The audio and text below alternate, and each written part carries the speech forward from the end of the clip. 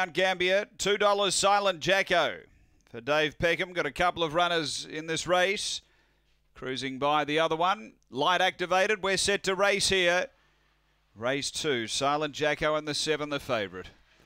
Racing or half, went up with the lids a little bit. It's trying to muster through, but it's last early. Cruising by finds the lead. Oh, Silent Jacko out the back and wide. They race to the back and cruising by, away by 3. Over Flash Fernando, then Who's Doris, a couple away Potea. Then Silent Jacko and Par's Chance, but down the back cruising by. Out by 3 on Flash Fernando. Then came Who's Doris, Potea. Silent Jacko, they race to the bend, cruising by the leader. It's clear over Flash Fernando and cruising by Too Good. Cruising by beats Flash Fernando. Third, Silent Jacko made a stack of ground. Then Who's Doris, Potea. And Par's Chance was back at the end. The run here is around 30 and 30.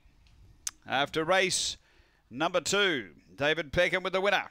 And was able to get out, be the speed, and has got the cash here cruising by. Dave Peckham has been too strong here. Second to 2, Flash Fernando.